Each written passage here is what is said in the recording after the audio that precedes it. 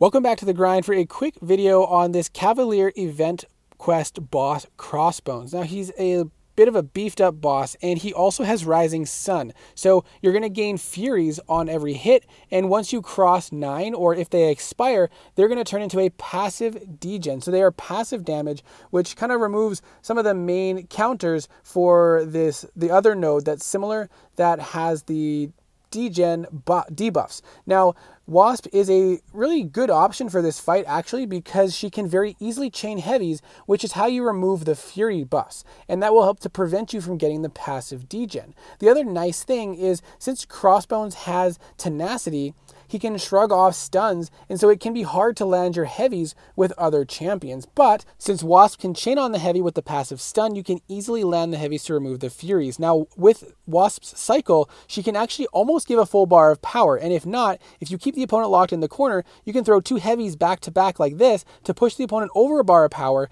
and then bait out a special 1. And this pretty much essentially removes the need to parry the opponent, because you just keep them in the corner, you chain on a heavy, push them over a bar of power, and if they're not over a bar of power, you chain on a second heavy in the corner. And I did get clipped there and mess up a little bit, but that's okay. We did not die, thankfully, and now we've pushed him over a bar of power again. We're doing another combo, chaining on a heavy, and again he has 1 bar of power, so we bait the special 1, and we just repeat this cycle over and over and over, and we don't have to rely on parrying him at all, which is very nice to do. And there's not a ton of champions that make this fight so simple.